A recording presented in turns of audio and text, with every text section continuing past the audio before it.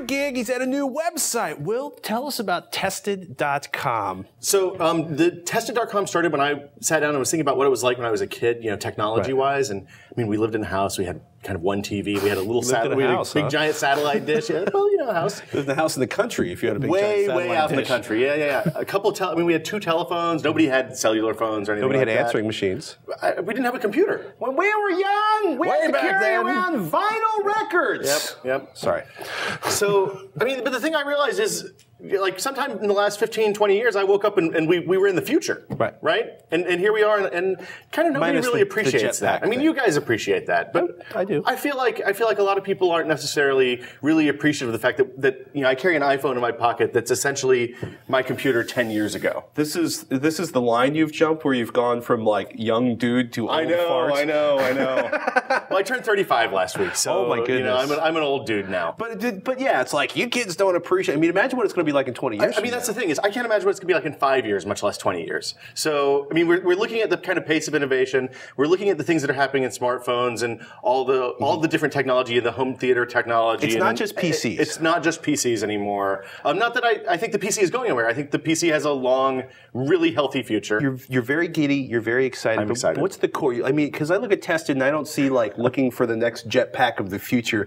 I see hands-on testing. I see how-to. It's practical. Right. So it's how to do more. It's how to buy the good stuff. It's a little more popular mechanics and popular science. Well, that's the There's the love intention. for both there. Well, the thing is, we're focusing on the products that I care about and that you care about and that people are excited about. So I'm going to say the word, it's aspirational products. It's kind of not a good word, but we're focusing on that stuff, the stuff people are really excited about, and then showing people how to do more with the stuff that they buy and how to get more value out of those purchases. That's actually part of what, he's actually doing a lot of hands-on video. Some of it involves strange uses for common latex or rubber items around the house. Yes. I'll let you find that video. It's the first one on the website. Yes. But we're talking about a couple of recent articles. How to use an old router to expand your Wi-Fi network, how to find your nearest cell phone tower for fun and profit. Yeah, so, really it's about, everybody has this problem, right? My router's in my garage. It's in a corner of my house.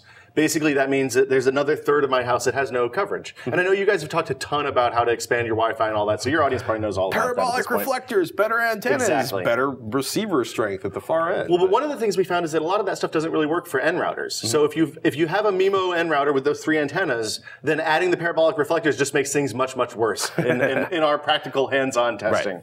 Right. So then we showed people how to take an old router, plug it into an Ethernet cable or power line network or something like that, and make a whole new bubble of Wi-Fi in what was previously a dead spot. So all sorts of stuff like that. It's basically finding joy and love in technology, which I know is a familiar topic to you. I think it's more like reducing the pain level in technology. Well, but the pain level is going down and the joy is going up is the way I like to look at it. So yeah, okay, I'll go with you on that one. Having recently solved my wireless end problems, I'm gonna lay that one. I'm going to agree with that one. Okay. What's going on with the finding your nearest cell tower for fun and profit? Well, so part of the thing about finding cell towers is that it helps when you're looking at houses, looking at places to live, all that kind of stuff. Beyond that, it's not a hugely practical thing. How do you find a? Are you basically thinking like, okay, my contract's up, my carrier doesn't work very well where I live. What do you track down the nearest cell towers to see which, in theory,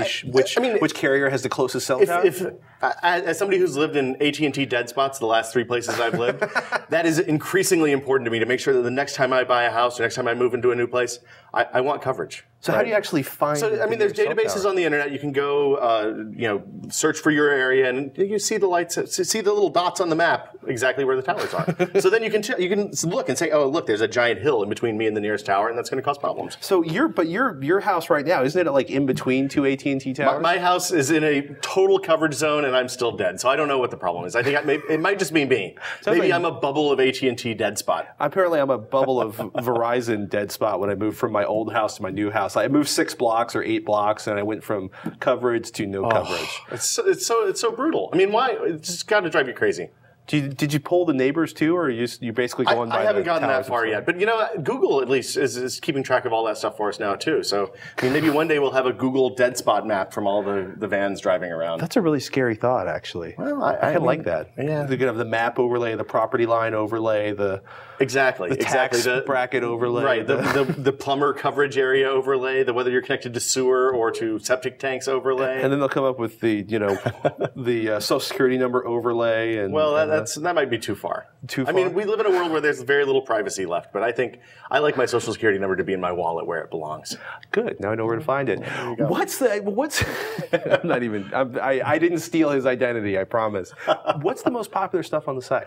So the most popular stuff, we're doing a ton of coverage of MakerBot stuff. So we bought one of the MakerBots, basically it's $1,000 CNC device that spits little globs of plastic. We've been doing a ton of stuff with that, just kind of, building it was a 4-day extravaganza. I should point out this spitting little stuff. Basically, it makes objects. Instead of like CNC milling away stuff, it actually adds up stuff. It's an additive process, and it basically spits out a little stream of plasticky goop. It's like 220 degree ABS plastic, and what you do is you feed in a 3D model, and you can make it in SketchUp or Blender or any number of free applications.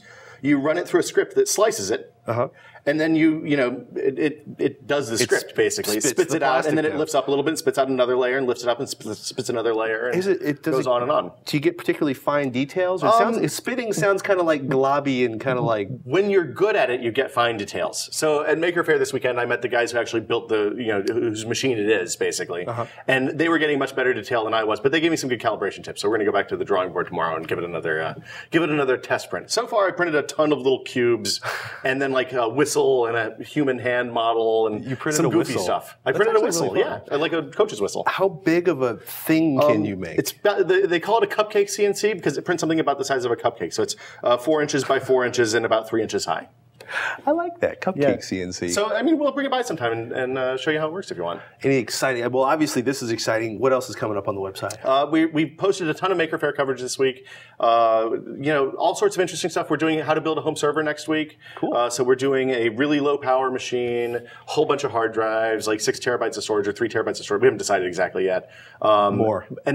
Well, the nice thing is you can always add more. No. Oh, you want all the storage now. Start cheap and then go big later. Because the hard drives are only going to get cheaper, right? This is true. Yeah, so... every time I turn it, like 3 terabyte hard drives probably by the end of this year. All that kind of stuff. We're posting a bunch of phone reviews. We have Kin phones going up next week, incredible, HTC incredible. And, the thing we like to do with testing is spend a little more time with them than maybe some other folks do. So we actually sit down and use it for 2 or 3 weeks and, really hammer at it. I like that thought. Will you come back with the cupcake? Sure thing, The CNC cupcake? CNC, MakerBot CNC. MakerBot CNC, the cupcake. It's like the cupcake's the subtitle for the name of the device. Come back in a couple weeks to show that off? Sure thing, dude. Thanks so much, man. Always a pleasure. Ladies and gentlemen, Will Smith, awesome stuff. You want to see more, head over to tested.com. Oh